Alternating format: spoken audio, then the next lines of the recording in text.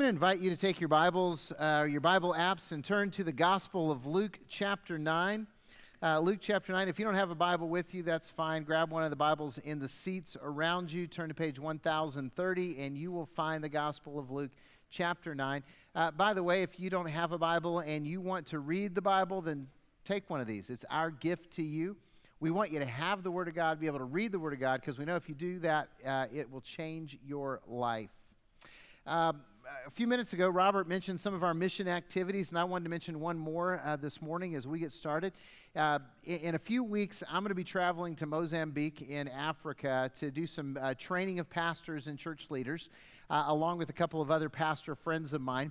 And when I go, one of the things that we're going to be doing as a church when I'm there is we're going to be putting in a water well in a village that doesn't have one. And that's because this is a generous congregation, and we have the funds to be able to do that. I'm actually teaching on generosity when I'm there, and so what better way to demonstrate that than to go and say, hey, not only are we going to come and tell you what God's Word says, we're going to do it right in front of you. And so that cost about $3,000, and we're going to provide money to do that. Now, the cool thing is, when our kids were at camp, they were working with the same missionary that I'm going to be working with, and they helped to raise about $7,000 for more than 2 wells to be able to put in. And it occurred to me that some of you might share that kind of passion, and you might want to get on board, and Calvary might want to be even more generous. And so I'm sharing that with you so that if that's something you would like to do, if you'd like to help put in a well in a village in Africa that doesn't have one, it's part of an evangelism strategy, because not only do we put a well in for clean water, but we usually put it in right by a church. And so that church not only can offer them clean water, but can offer them living water as well. So if that's something you'd like to do, I'm leaving the 1st of September, so you got a couple of weeks. Just designate a check, put Mozambique on there, make it out to Calvary, and we will take those funds with us, and we will help to do, we're going to help to do at least 3 wells and maybe more as a church and as our youth group have done that. So I just wanted to make that available to you and let you know about that. There's more information in the bulletin, or you can email me if you want to know more about it. So have you ever had a weird church experience? You know, just every service, people kind of giggle and laugh and nod and stuff like that. If you grew up in church, everything just seems normal because that's your church. That's how you grew up. I mean, I grew up Southern Baptist, and I was in Southern Baptist churches all across the United States of America, and they were all pretty much the same flavor. I mean, you know, they sang the same songs, kind of did the same order of service, kind of, you know, had the same Sunday school curriculum. It was kind of uniform.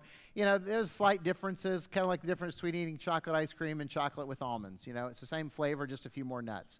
And so that was my experience, but as I grew older, then, you know, I started getting invited by friends and visited other churches, and I'll just be honest, you know, I'd grown up one flavor, and those other flavors kind of freaked me out.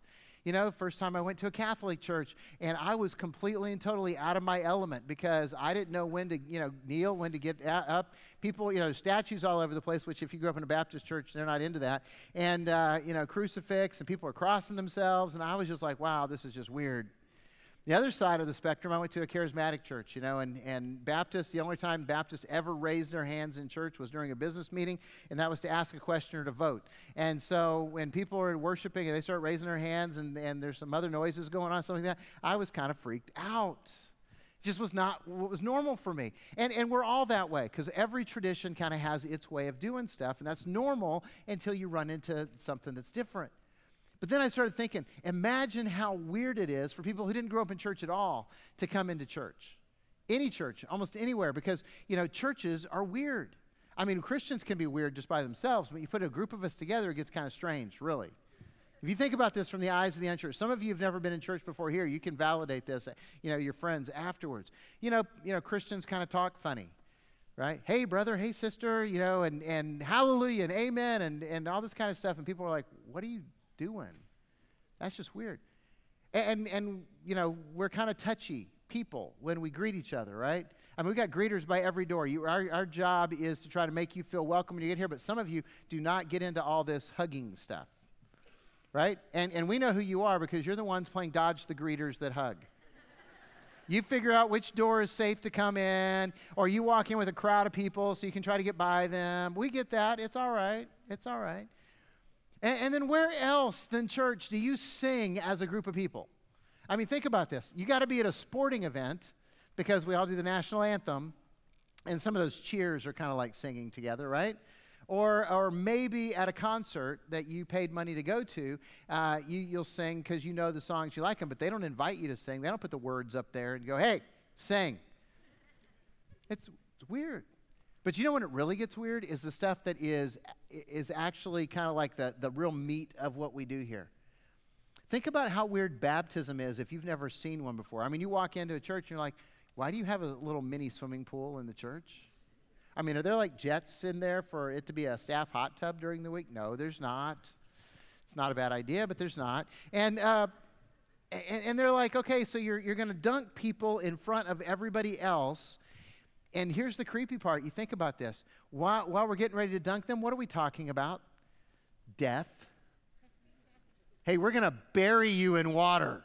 I wonder if some of the unchurched people are going, are they going to let him up? Are we watching an execution or what? And we're like, pull them up. And they're like, sigh of relief. They let them up. It's weird. Think about it. But you know what? It's really weird is communion. I mean, we celebrate communion, and it's just this beautiful experience of us remembering Christ and his sacrifice for our sins. But if you're unchurched, you've never seen this before, this has got to be weird. I mean, first of all, there's these little shot glasses and tasteless crackers. And you don't even know what's in the shot glass, okay? Let's just be honest about that. And then the people that are around you, they start talking about, eating his body and drinking his blood. And you don't think that's weird? I mean, they're like, are we at a church that practices cannibalism or what? See, and we're laughing about that, but the early church, the early Christians were accused by the public of practicing cannibalism because they didn't understand the symbolism of communion. So sometimes it gets weird.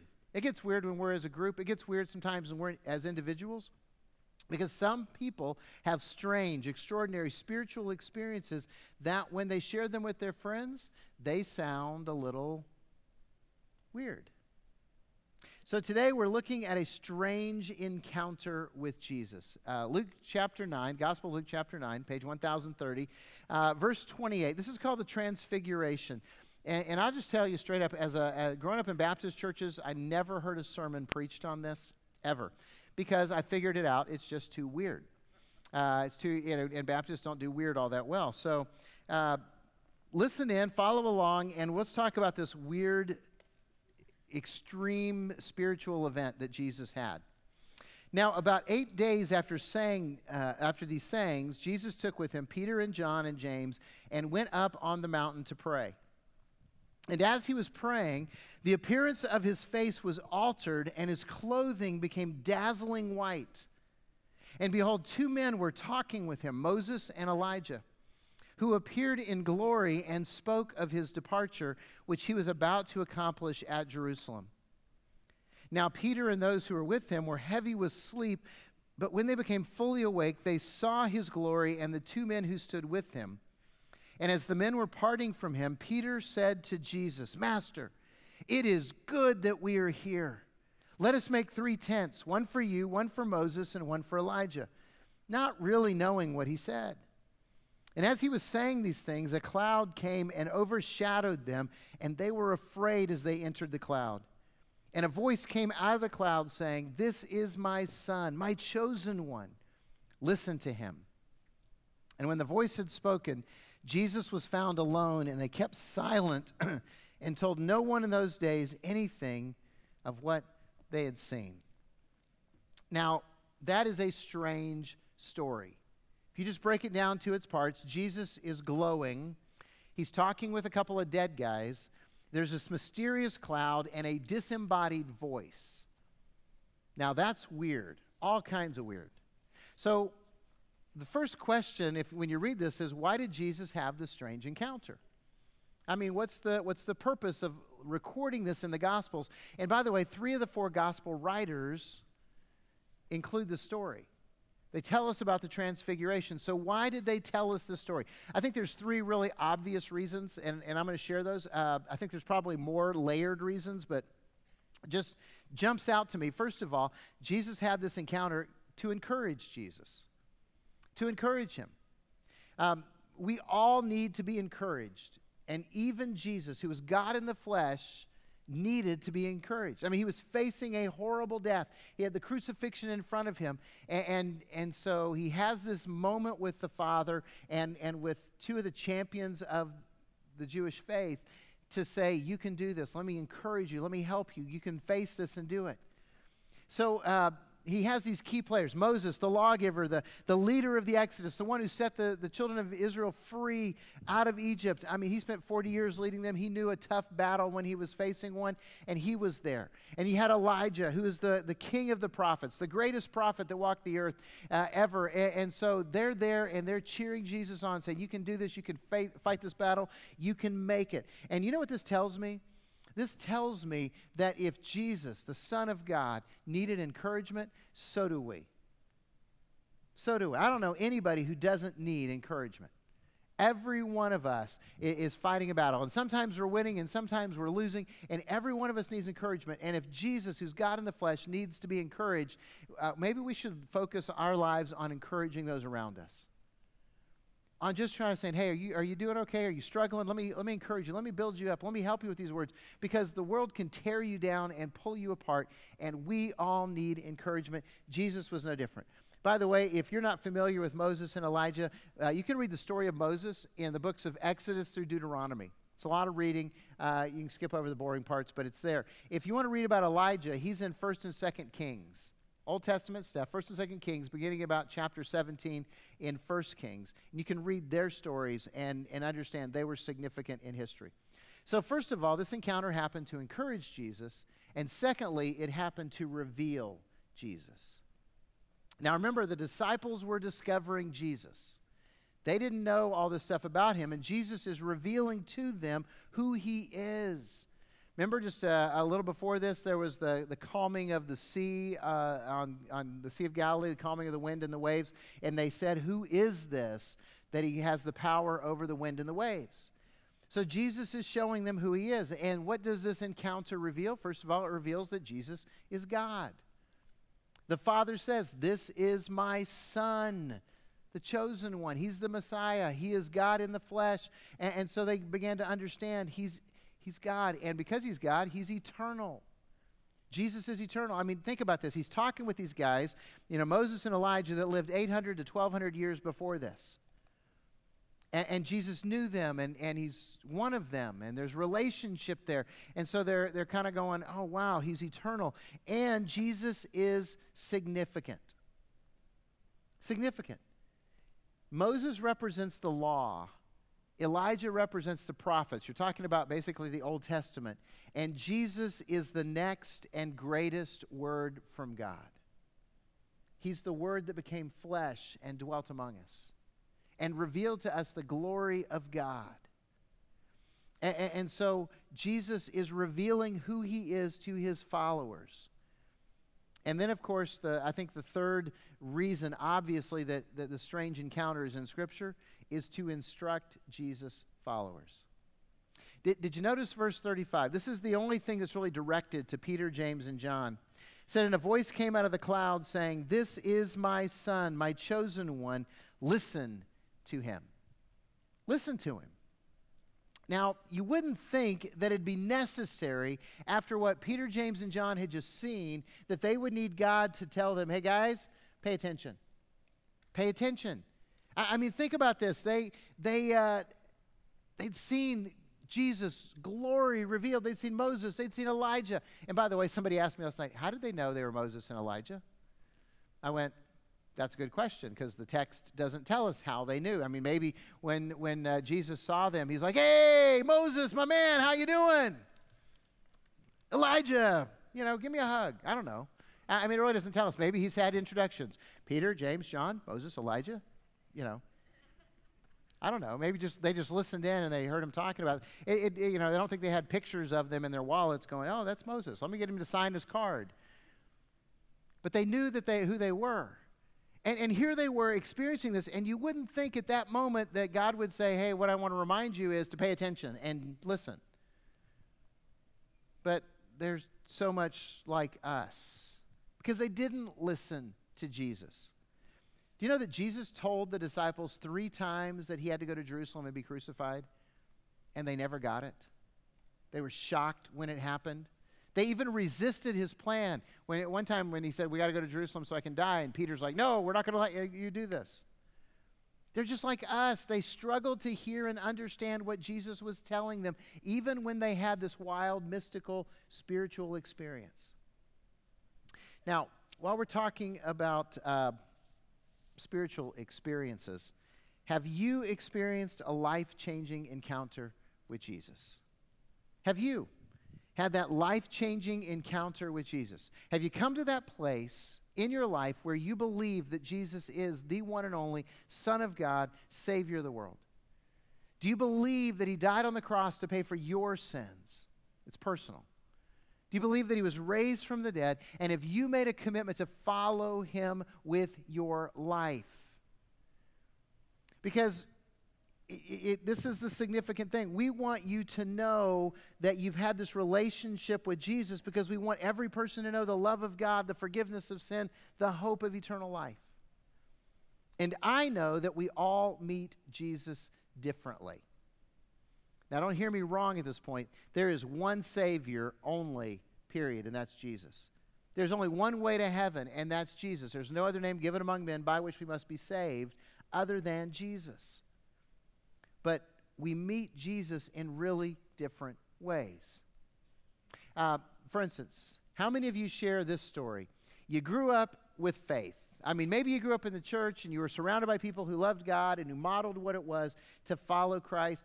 And you embraced Jesus maybe as a child. Maybe you accepted Christ, got baptized. Maybe you were confirmed. Whatever your church did, however they did it, you did that. But you really, honestly don't remember a time in your life when you didn't know Jesus personally. Hey, who's got that story? Because that's my story. Okay.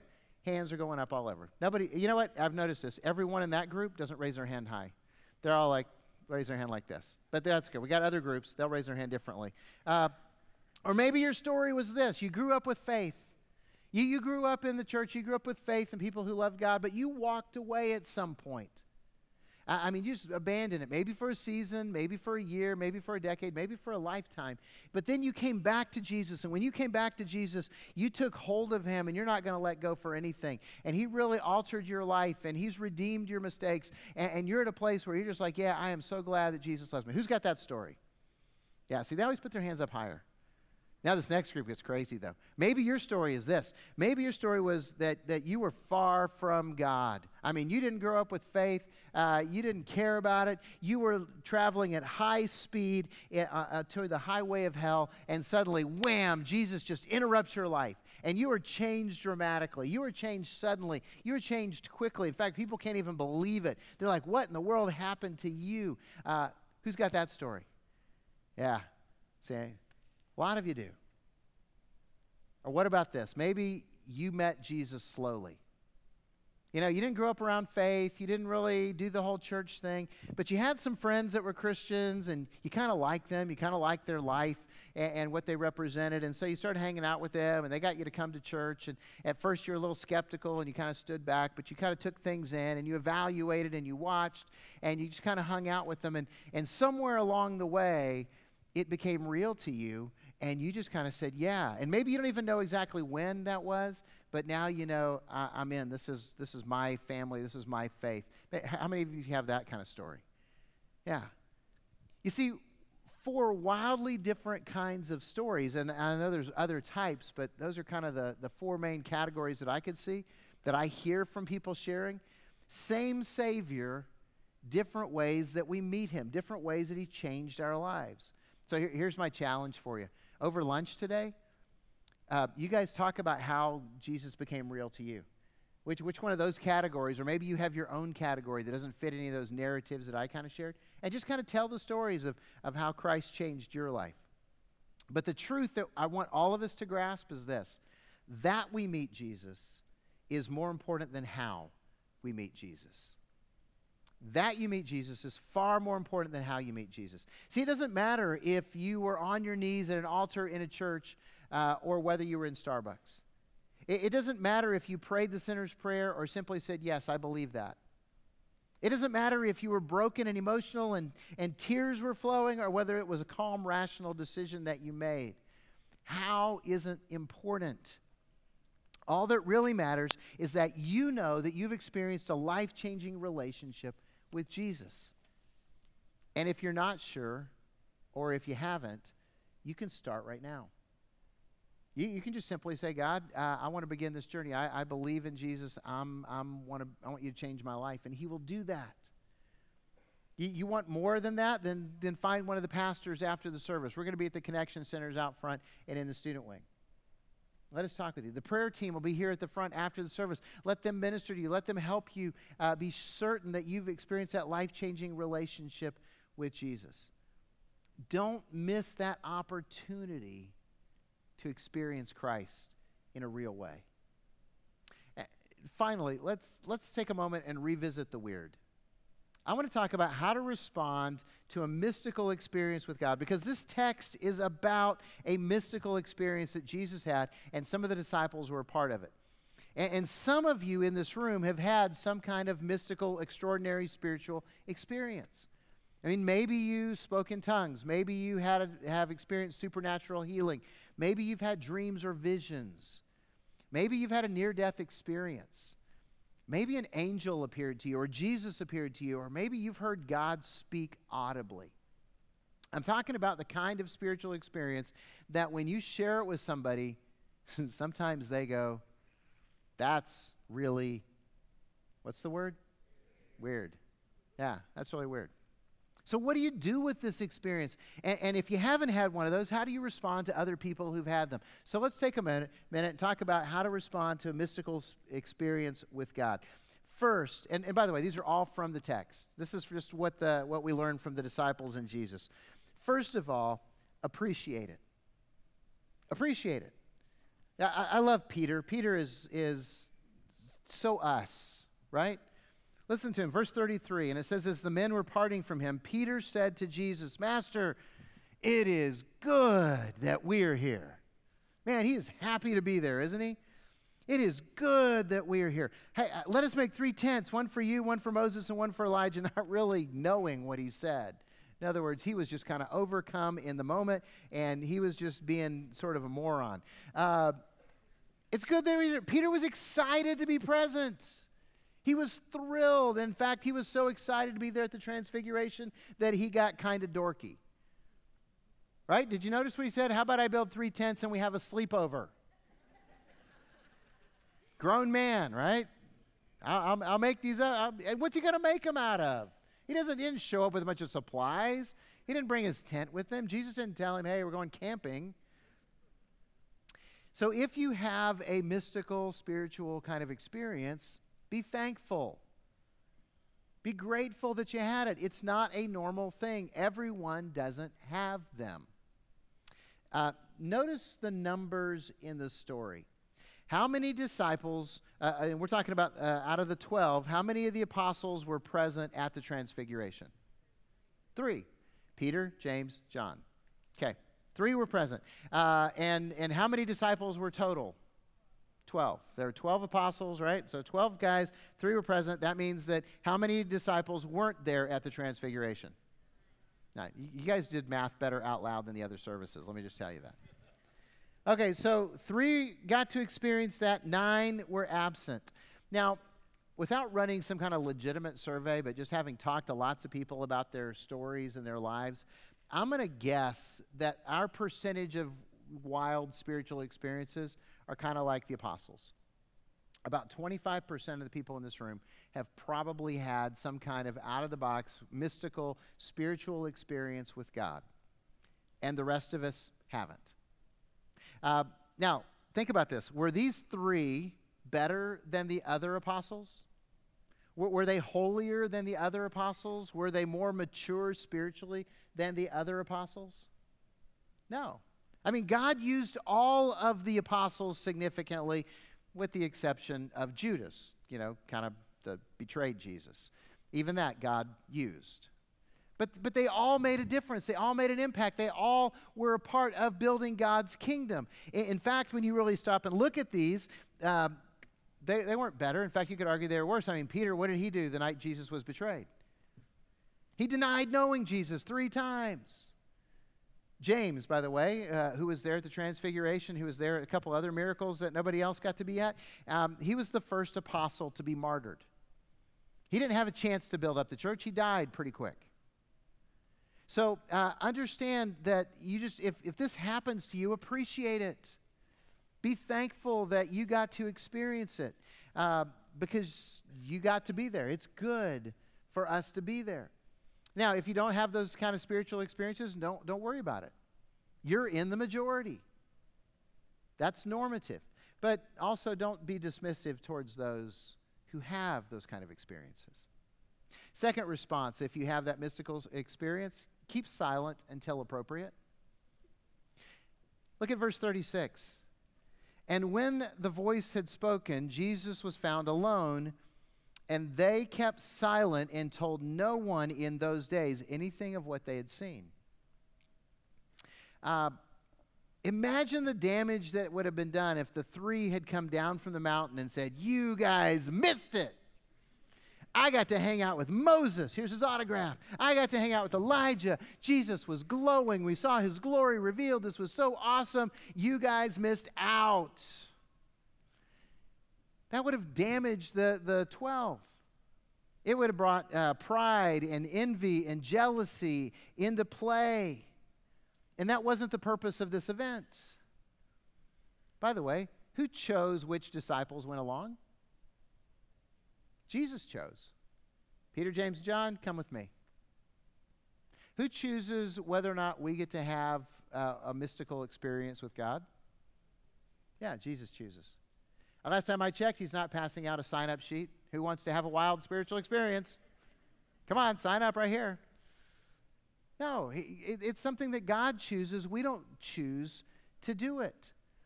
So, by the way, some churches want everyone to have mystical experiences with God, kind of to validate their experience. And by the way, every church wants you to experience God their way. It's natural tendency for us to say, this is how I experience God, so you should experience God the same way that I experience God, so here's the box we want you to fit in. And that's not Jesus. We already talked about it. We've all met Jesus in different ways. We have different stories, different paths to get to Jesus, who is the one and only Savior.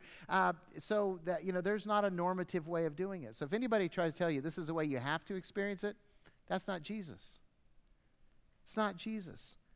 So appreciate the experience, and when the appropriate time to share comes, you'll know it. God will make it very clear to you that you need to share your experience.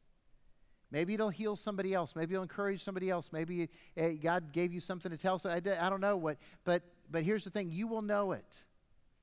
By the way, one of the things that's interesting is that of the 4 gospel writers, the one who was present at the Transfiguration, John, didn't write about it.